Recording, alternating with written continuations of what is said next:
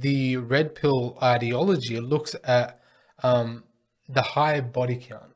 You know, you talk about this sleeping around with different women. That is a sign of strength. You've conquered this woman. You're victorious here. But the Bible and the biblical view looks at that as a form of cowardice, because you're giving into your temptations. You're giving into your flesh instead of having the strength to say no.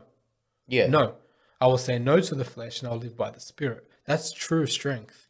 Like you and I both know this when we talk about in our own personal life, saying no to the flesh. I remember we did that, you know, the 40-day fasts, how hard it is to control your appetite.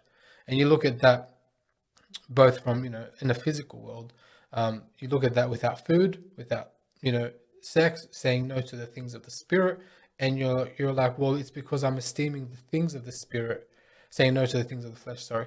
It's because we're looking at the things of the Spirit as our ultimate priority. Amen. And walking in the Spirit, you don't gratify the desires of the flesh. So the whole idea is that if you want to examine yourself and the path that you're taking, whether it is in the Spirit and satisfying God, then you'll find yourself not giving in to those temptations. And it's easy for men these days, especially when the option is so vast out there, and it's easy. With online stuff and the online dating and the accessibility you have to such detrimental things. And what's interesting, I want to get there, but before I get there, I want us to read a verse here. It's in 1 Peter chapter 3, verse 7. Husbands, likewise, dwell with them with understanding, giving honor to the wife, as to the weaker vessel, and as being heirs together of the grace of life, that your praise may not be hindered. So we can see here, being heirs together of the grace of life is the value that we have in God, right? We are equally valuable in God. But we can see that there is a difference here. Men ought to honor their wives as to a weaker vessel. Now, a lot of people would look at that and they would take that as an advantage, because if you find a weakness in someone, and often, for example, on a soccer team, right, or football, whatever you play or watch, that one team will try and find a weakness in the other team, and will try and exploit that. And often, sometimes that happens within relationship in marriage. The husbands would try to exploit the weakness of their wives and use that against them. But what they don't recognize is there's no two teams playing in that marriage. They are one flesh, they are one team. So if you think about it this way, if you're one team and you have a weakness in your team, what do? You strengthen it, you protect it. That's right. So the whole point of it, if you find weakness in your partner, and men are not perfect, they have their weaknesses too. If there is a weakness in your partner, you don't get to exploit it. God has shown it to you for a reason.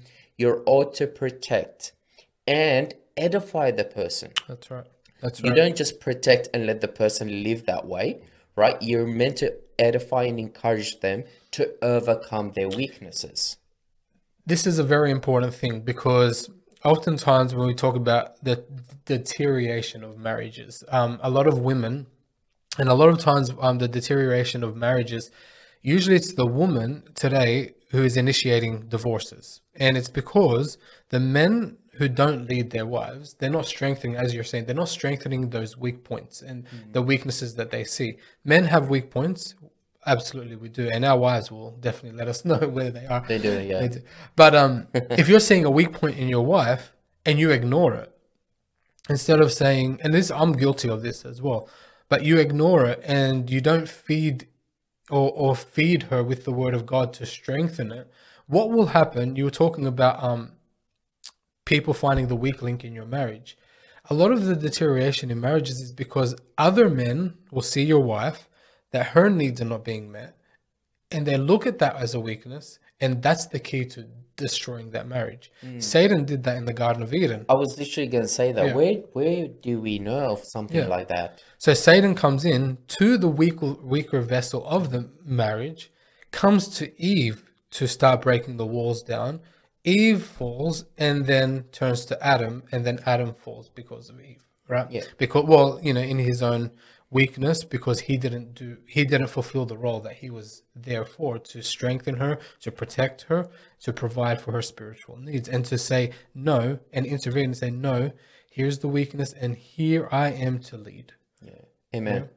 Well, you did bring out a good point. You spoke about how the modern masculinity is viewing women, for example, with high body count. And I only realized what the meaning of that meaning, like, for example, women who would sleep around and they have many different partners. They would treat them as, these are not marriage material. Yeah. These are prostitutes. And if you want to have fun, you could spend your time with them. Yeah. But it's not like you're looking for a meaningful relationship. No, it's like a practice run. It is. Yeah. It is. But then when we look at the Bible and we're looking at Jesus being our example, he did come across women who were considered to be prostitutes or with quote unquote high body count. One example is John chapter 4, right? Yeah. She's had 5 husbands, and the person that she was with is not even her husband. Jesus didn't be like, oh, well, she just looks like she's prostituted herself. She can't keep a house. So she's going from one man to another. Why do I need to bother myself with her? Yeah. Yet Jesus used that woman, changed her heart, and she changed her whole village. She went back to her village. She told them what Jesus said to her, and the village came to Jesus and said, could you stay with us?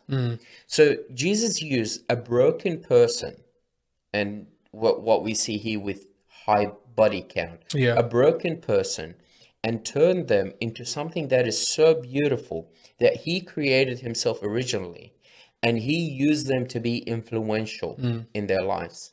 So please, Christian men, don't look down at people, especially women, if they have the high body count or they're sleeping around. Men do that as well. We shouldn't be having that. We shouldn't have the mindset of hypocrisy, where you treat certain people differently than others. Both of them are a sin, right? Whether it's a man doing it or whether a woman is doing it. We call both to repentance. If a man does it and he repents, could he be a marriage material? Of course he can, because Christ has changed his heart. Why can't that happen to women? That can happen to women as well. God changes the woman's heart, and she can be the most amazing wife.